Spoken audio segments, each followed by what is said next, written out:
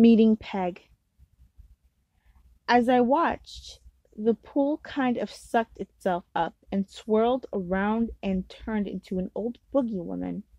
She was short and onion-shaped from the layers and layers of the ratty, wet skirts and shawl she had on. Her nails were long and black, and her thin gray hair dipped over her head and shoulders like a string of mop. She had a round, pale face, and a round, muddy eyes, and a smile like a row of green knives. That, and the way she was looking at me as if I was double-dipped chocolate ice cream cone, told me that she rode with the Wild Hunt. Hello there, dear. You can call me Peg Powler. I was at your changing. You were too little to remember me, but I remember you. You, if memory serves, are called Neef. My first thought was when Artis found out that I was talking to Peg Powler of the Wild Hunt. She was going to kill me, or at least put me to sleep for 100 years. My second thought was that if I could get myself out of this, she would never have to know. Changling by Delia Sherman.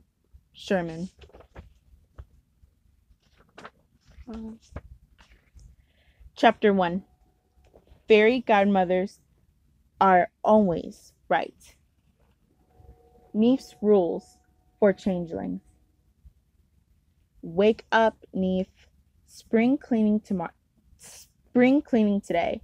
Cobwebs to sweep, mice to relocate, turtles to wake up and polish, and you can clean your room. I groaned and put the pillow over my head. A cold, wet nose touched my forehead and flipped the pillow away. None of that now, Artis said. If you don't get crackling, the Boglists will come visit, and then where will you be? Asleep, I said. Go away, Artis. The covers slithered off my shoulders. I made a grab for them, caught something long and whip-like instead of letting it go again. Fast, I haven't pulled her tail on purpose since I was very little. Artis hates having her tail pulled, even more than I hate waking up. She says it's not respectful to pull my fairy godmother's tail. Artis is a white rat and very beautiful. She was a fur like a powder puff, eyes like polished rubies, and long delicate whiskers. I swear she says as much with her whiskers as she does with words. Finally, she said, as I sat up and yawned. Come right down as soon as you're dressed and had breakfast. I want you to get started on those turtles. She surveyed my room, her whiskers served. This place looks like a Boorah's nest. Hoorah's nest. We'll have to get Blockhouse Brownie in to help you organize it. Again. I knew my room was a mess. It always is. It's hard to keep a place neat when the only furniture is curtained bed and an old chest. The walls are mostly taken up by pointy stone windows, so there's nowhere except the floor to keep my leaf collection and my rocks. Not to mention the mortal magazines and papers and stuff I've picked up in the park. Artis hopped off my bed and disappeared down the stairs. I got up and sifted through my chest, looking for something I could wear. Everything I had was suddenly too tight, too short, or both. Much as I hated spring cleaning, at least it meant I'd been getting new clothes. I wiggled into some green leggings and a shirt that used to be floppy. Tried to drag a comb through my frizzy hair, gave up, and dug around until I found my silver knife and fork. Then I looked for a satchel down from its hook and climbed back onto my bed. Toast and jam, please, I told it. Ap- Apricot jam and apple juice. Satchel is my magic bag. It's brown leather and has buckles and its own ideas about the proper breakfast for spring cleaning day. When I lifted its flap, I found a glass of orange juice. I hate orange juice. And a plate of eggs and sausage, which I wasn't in the mood for, but I ate it anyway. In the New York I lived in, mortals don't call the shorts. The fairy folk do. Ordinary mortals think New York outside is the only one there is. They're wrong. There are at least two New Yorks, and probably more, sharing the same space but not exactly same reality. I live in the New York between. Things are invisible outside, are visible between. Every tall building, for instance, has its own mountain spirit that outsiders can't see, but we can. Our bridges and tunnels are swarming with trolls and demons of all sizes and colors. Our streets are crowded with Saidhi from Ireland, Kitsu and Tankuki from Japan, Devi from India, and our assortment of giants and demons and frost spirits and will-o'-the-wisps from all over the world. Some of the human-looking folk cross to New York outside for fun and adventures, but ordinary mortals can't come to New York between unless the folk between them. This happens more often than you think. Mostly the visiting mortals don't remember much. I remember, but then I live here. I'm a changeling, a kidnapper from the brewery of changelings. Affairs brought me here when I was little, leaving a fairy that looked just like me behind in my bed. It's a great honor to be a Central Park changeling. Other neighborhoods in the New York between have a bunch of mortal changelings, but park folk aren't all that comfortable with mortals and only have changelings because it's traditional. So I was the only mortal around. I spent a lot of the time thinking about why I was stolen and brought to the Central Park. Before I was big enough to understand the questions were against the rules, I used to persert artists about it. Her answers were either silly, because you have curly hair, because you like cookies, or too vague to be useful, because you're good for us, because we can. Finally, I got the message and stopped asking. After I finished my eggs, I went down to the spiral stairs to the kitchen, where artists had row of what looked like mud-clovered rocks lined up on the floor. Every once in a while, one would poke out the wrinkled head, blink, yawn, and retreat again. I knew how it felt. Hand me down the turtle wax, Artress said,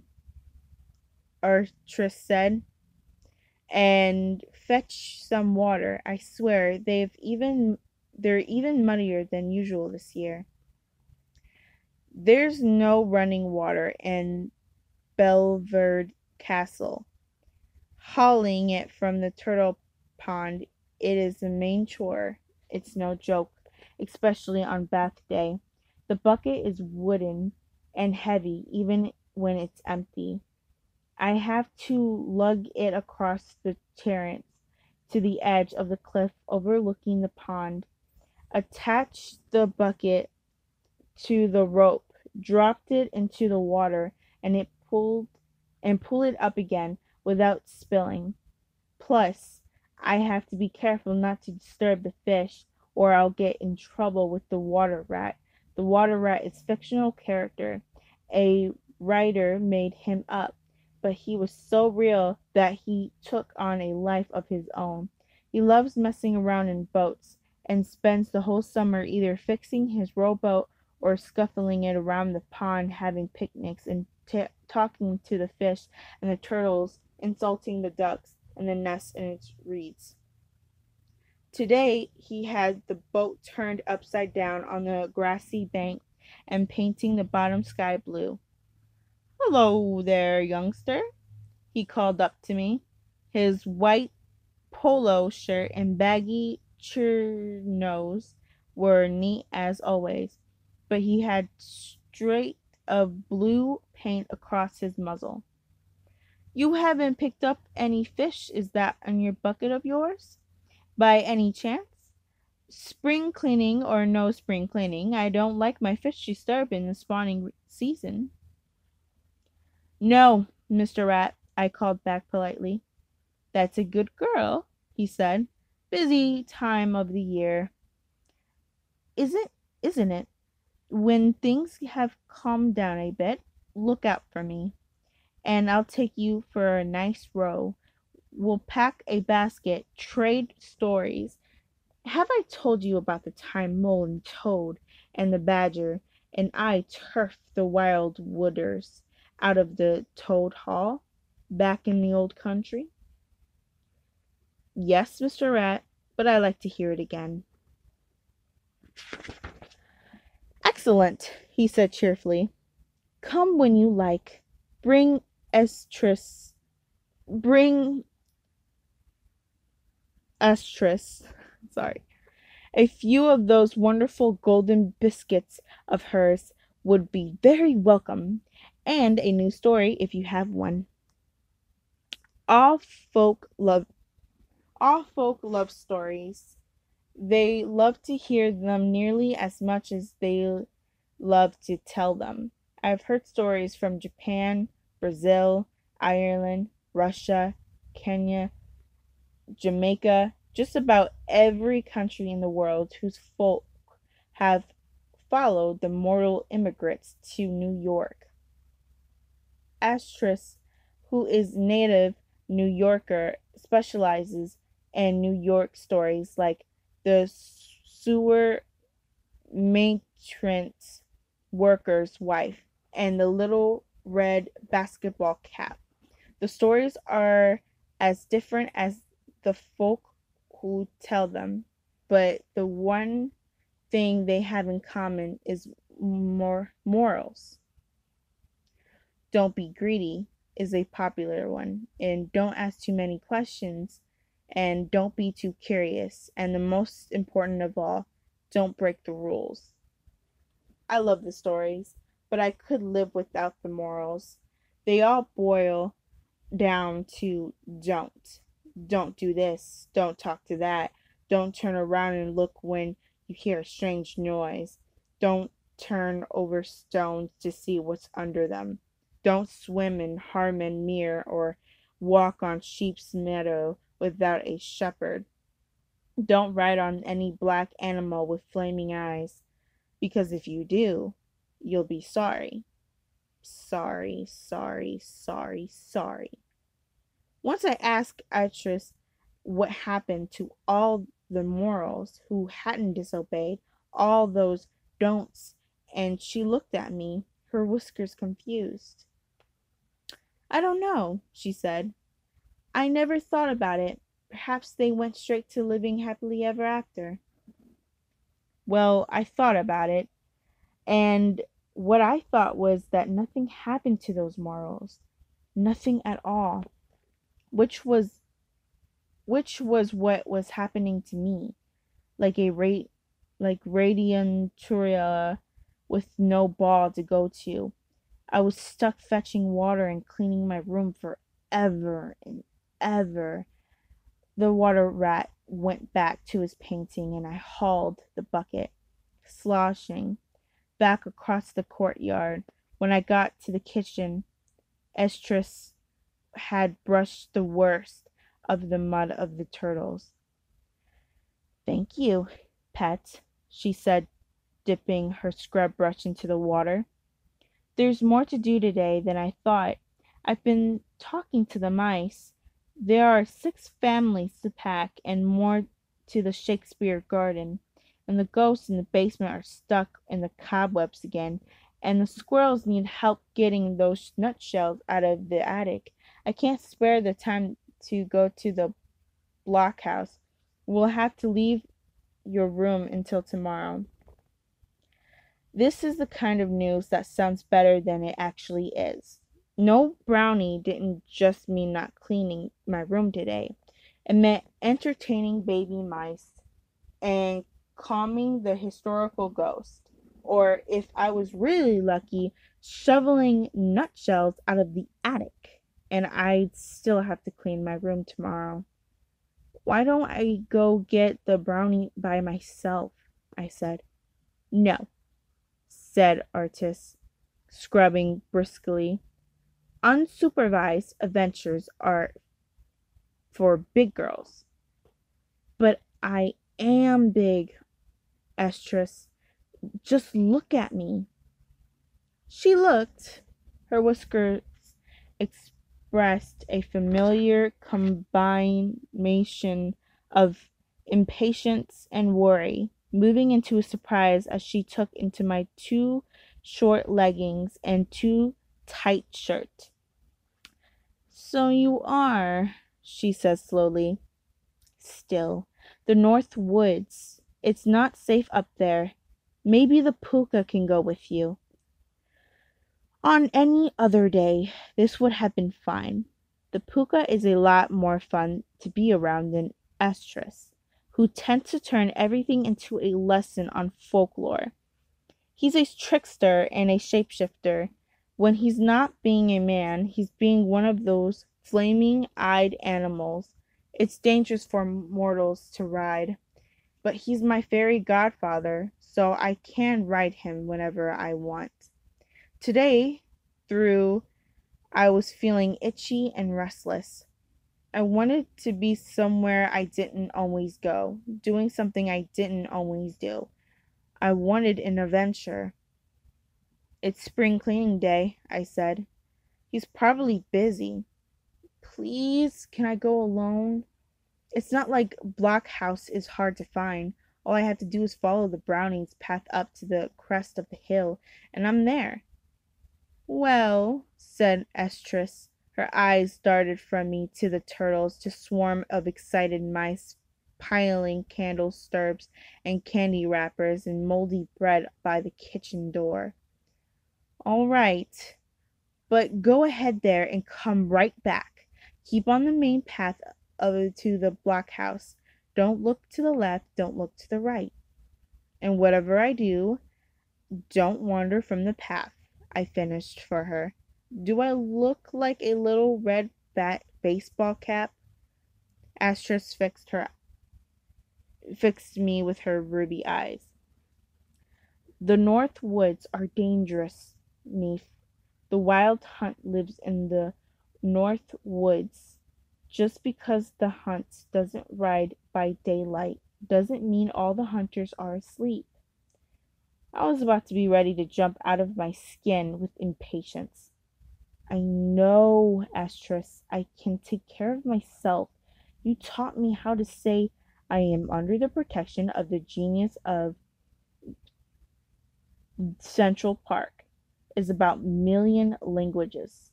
Remember?" "So I did," Astris said.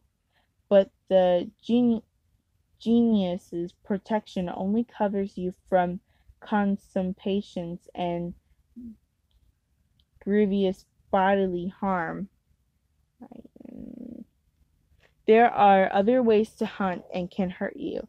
Don't talk to anyone you don't know, and if you meet a stranger, call the puka immediately. Do you have the hair to summon him with? Do you have the satchel in case you get hungry? Oh, dear, maybe I should come with you after all." "Don't worry," I said. "I'll be fine. Bye." And I was out of there before she could change her mind. The stones of the courtyard were warm under my bare feet, and the air smelled of damp soil and green things growing. The big mulberry tree in Shakespeare Garden was bright with tightly furled buds. Down by its roots, the fairies, mustard seed, and the peace, peace blossom were trying to talk to some primroses into unfolding early so they could have new skirts. I waved and shouted, but they didn't even hear me. The shortest way to Northwood lies straight across the Central Park Central. On the warm brightest days, the huge lawn is usually thick with folk playing complicated games or spreading their wings to the sun. Today was deserted except for a team of corn spirits drifting slowly along the grass, combining it smooth with their long fingers, hoping they were too focused on their work to see me. I tried to sneak across behind them, but as soon as my foot touched the grass, they yelled at me to get off. One of the things I hate about folk is that they notice you when you don't want them to. The path they took me to East Abel- Ebelisk. Obelisk. They turned north toward the Metropolitan Museum. Metropolitan Museum. Some adventure. Some adventure. This was a path I walked nearly every day on my way to the museum to learn art and mortal languages. Sometimes I went on to the nearby reservoir to swim with the Nixies and the Undines. I never been allowed to go further north than that. Not alone. Today, the reservoir embankment showed signs of the spring cleaning, all draped with waterweed airing in the sun. I scrambled up and threw a pebble into the water. A sleek-headed Nixie surfaced and shook her long green hair out of her eyes. "What do you want?" she snapped. "Hi, Agel," I said. "I'm going to the North Woods to fetch the Blockhouse brownie. By myself." You nearly brained me with a rock to tell me that. Go away. Some people have work to do. Agel flicked her tail and disappeared. Folk are like that. Bothered them when they're busy and they'll bite your head off. The nasty ones. Okay. The nasty ones do it literally. Beyond the reservoir and the East Meadow from here, the most direct routine to Northwoods is by the Mount. It is not, however, the safest way to go. The Mount is surrounded by woods and haunted by ghosts and forest demons and ogres and enchanted snakes. Even under today's bright sunshine, the trees looked extra dark and gnarly, totally unspring cleanable. I decided that Estrus would want me to take the long way around. It was a long walk. By the time I got to Harmlemere, my feet were like lumps of hot tar. I got an apple from Satchel and cooled my toes in the water while I ate it. It just wasn't fair, at the very least.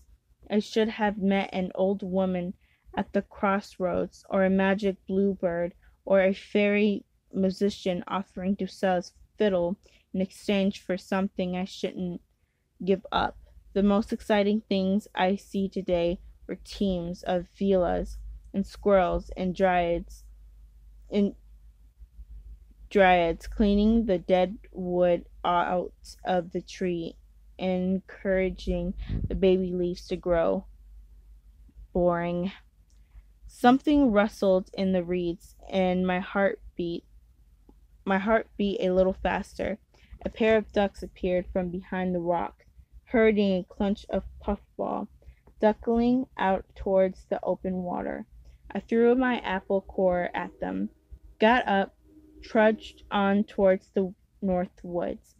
As Astrid said, the north woods are wild, south of the Central Park Central. The dr- the dryads and the hamadryads keep the trees and bushes groomed and neat in the north woods. They don't bother. The wild hunt lives in the north woods, and the wild hunt acknowledges no authority except sometimes the genius of the Central Park. For for anybody who doesn't know, genius is short for genius loci, which I know for Latin lessons, means the spirit of the place. Important New York places: Wall Street, Broadway, Grand Central Station, the New York Public Library, the Village, and the Geniuses. Some are really, really old, like the Mermaid Queen of the New York Harbor. Some are practically brand new, like the conductor of Lincoln Center, but each genius rules with territory absolutely. The Green Lady of Central Park is originally genius of the island of Manhattan. We park folk are very proud of her during the Genius Wars. She fought the newer, younger city geniuses for territory, losing arc after arc of woodland up to their buildings. Eventually, they made a treaty. Central Park was separated from the rest of the city, and the lady got some of her land back. Now she's the queen of all green places in New York, and the Wild Hunt owns her allegiance.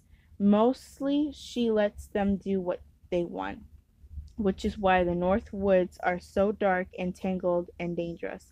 The path to the blockhouse is easy to find, but the brownie keeps it clean and clear of brambles and rocks and old dead branches. I stomped along it, getting hotter and crabbier by the step, until I got the massive stone stair that leads to the top of the hill. I wiped my sweaty face on my sleeve. Heroes in stories have magic shoes and things that help them to get through boring parts of their adventures. So I wasn't a real hero, or this wasn't a real adventure, which I already figured out, but I didn't like having my nose rubbed in it. I tripped on the third step and landed spiraling. Sitting up, I licked my scraped palm and checked out the rip in my leggings.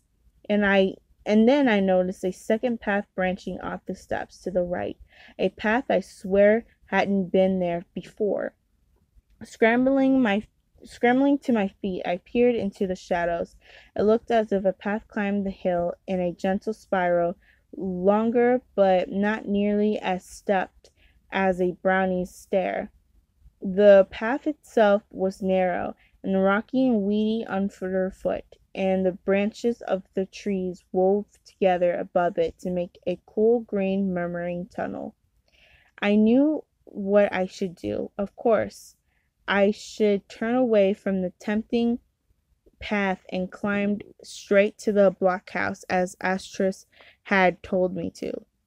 But if I did that, there'd be no adventure. Every story I'd ever heard started with the hero breaking a rule, sometimes by accident, sometimes on purpose. Either way, they lived happily ever after. Stairs or path. A fake adventure or a real one. It was up to me.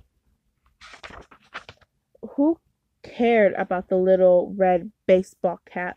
She was an idiot who couldn't tell the difference between an old lady and a wolf in a nightgown. I've heard a lot of fairy tales, and I remembered what I heard. If the stories warned me against getting in trouble, they also showed me ways of getting out of it again. I took a deep breath and stepped onto the rocky path.